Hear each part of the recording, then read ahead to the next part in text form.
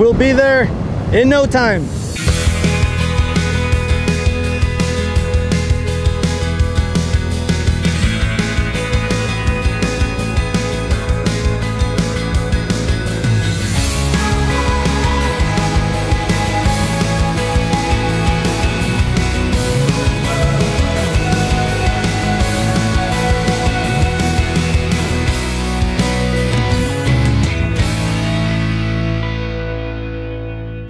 Today we are doing one of the most popular activities to do here in New York City.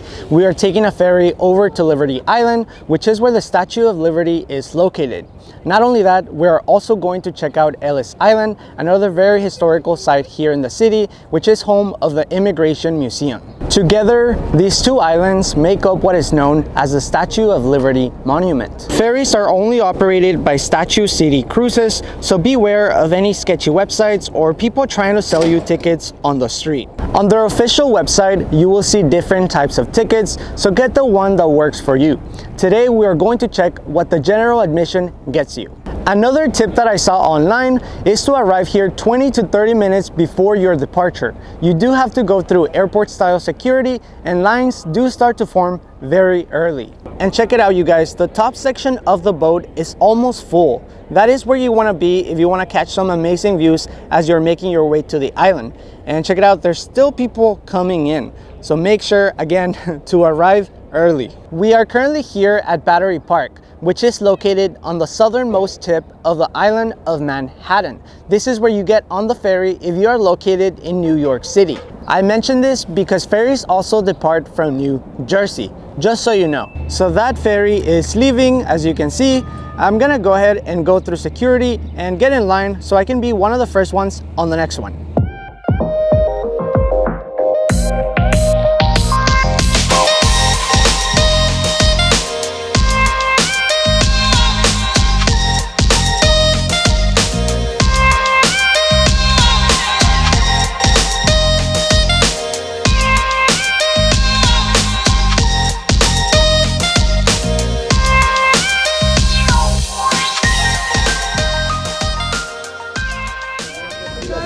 Okay guys, so now it's time for us to wait in line.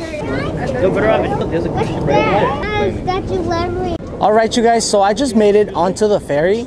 I think what I want to do as we make our way to Liberty Island is to give you a little bit more background on this location. Let me do that right now. We just sailed from Battery Park in New York City. As I mentioned, we are making our way to the Statue of Liberty Monument. The first stop in our trip will be at Liberty Island. After that, we will be heading over to Ellis Island. Both islands are located in the upper New York Bay, and as you can see, both are closer to New Jersey rather than to New York. In fact, they are on the New Jersey jurisdiction line. However, New York owns Liberty Island and a section of Ellis Island.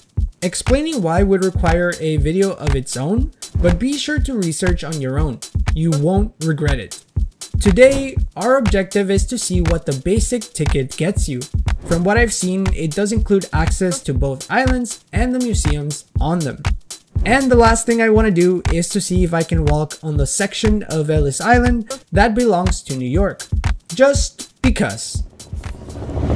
So we are almost at Liberty Island. Check it out. We'll be there in no time.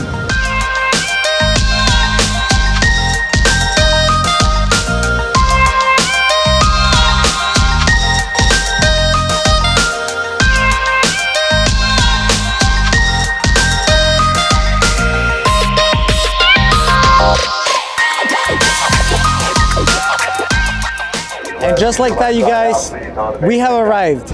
So we are finally here.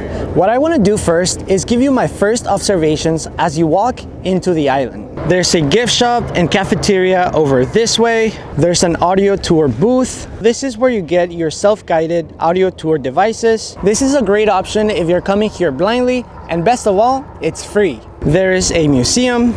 The museum is included in every ticket, including general admission, so I'll be making my way here in just a bit. There's also a roof section on top of the museum. I wonder what kind of views you can get from there. And over here you get two for the price of one, views of the iconic New York skyline, as well as Ellis Island right over there. I believe that in the distance is Battery Park, the place from where our boat departed this morning. And as I said earlier, we'll be making our way to Ellis Island in just a little bit. But first, I want to tell you a little bit more about the reason we are here, Lady Liberty. As you can see, what we are looking at is her backside, so we have to make our way around. Check it out, you guys. I just made it here at the front of the Statue of Liberty, along all these people, of course. But anyways, I'd like to tell you a little bit more about her. The Statue of Liberty is a 305-foot tall statue, which includes the pedestal she is standing on. She holds a torch with her raised right hand and clutches a tablet with her left arm. The Statue of Liberty was a gift from France to the US as a symbol of friendship and also to celebrate the centennial of American independence. To fund the project, the deal was that France would create the statue and then assemble it in the US, while the US would be in charge of funding and constructing the pedestal. The Statue of Liberty is considered a feat of engineering, as it had to be constructed, disassembled, transported across the world, and then reassembled here in America. Its construction took a total of 9 years to complete, and it was finally dedicated on October 28, 1886. There is a lot of symbolism hidden in plain sight. If you look close, she is wearing a crown. That doesn't represent a monarchy, instead it represents sun rays extending into the world. As I mentioned before, she is holding a torch, which represents light. And in that position, she is showing us the path to freedom and enlightenment. Fun fact for you guys, her original name was Liberty Enlightening the World. The more you know. On the tablet, you can see an inscription with July 4, 1776, a callback to American independence. And one last fact that I didn't know about before making my way here is that there's apparently a broken shackle and chain at the statue's foot, which represents the abolition of slavery. Again, the more you know.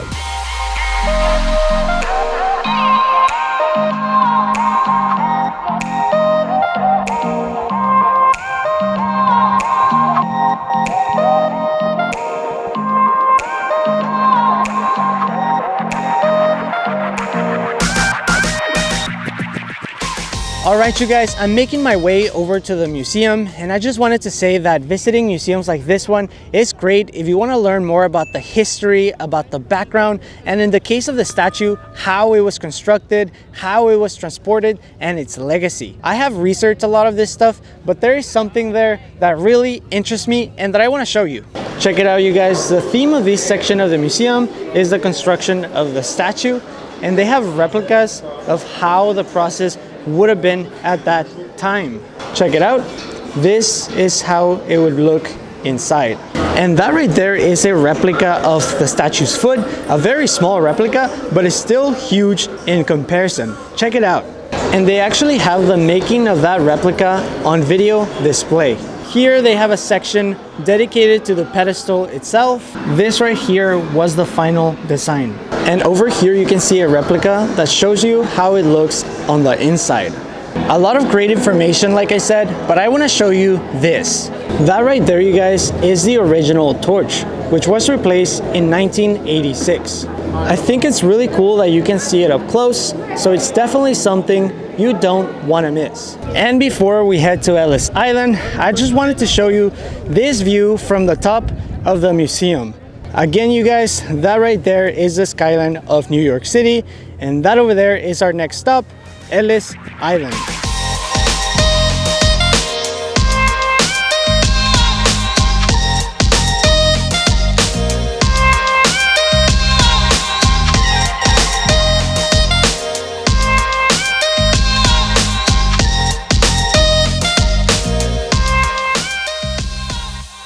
Alright you guys, we have just arrived here at Ellis Island, and I want to show you something real quick. This is our view of the New York City skyline from here, as well as of the Statue of Liberty right over there. Okay, you guys, so you get to go inside. Let's go and check it out. I can see that the first floor here is dedicated to exhibits like this one right here, where you can see the types of bags that immigrants would carry with them as they made their way to America. Right here is a graph that visually displays the different waves and booms of immigration that America has seen over hundreds of years. Check it out, you guys. We just got here to a place that I wanted to show you.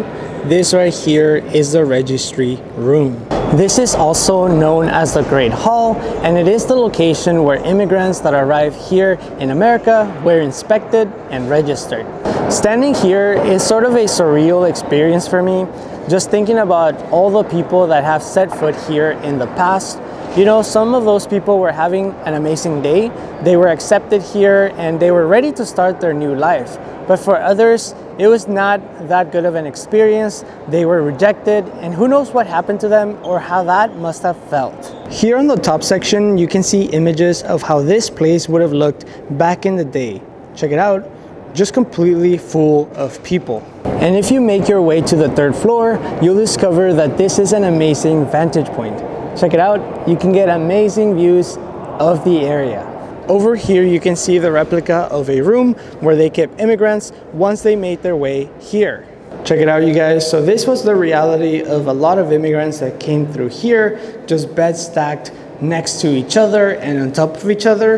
And worst of all, just one bathroom that everyone would share. I don't know about you guys, but that just seems like the worst Airbnb or hostel situation.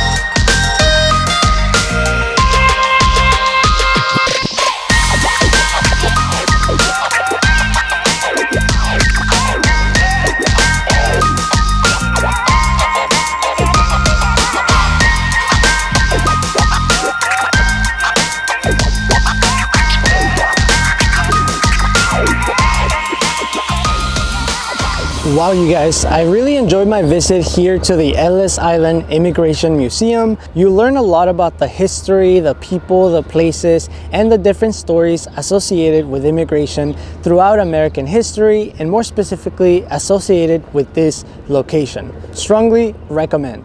Now, before we leave, you guys, maybe you thought I forgot or something, but I didn't. I wanted to check out the section of the island that belongs to New York City. It was hard for me to find. I thought it was going to be inside of the museum itself, but I asked people, and apparently this area, I'm right at the back, right? That's the museum right there in back of me. Right here, this section fits within those margins. So yes, you guys, I am currently standing on the New York side of the island. I honestly thought that there would be like a marker to tell people that they're crossing the border from city to city, but sadly that's not the case, at least not that I've seen. But that would be so cool, wouldn't it?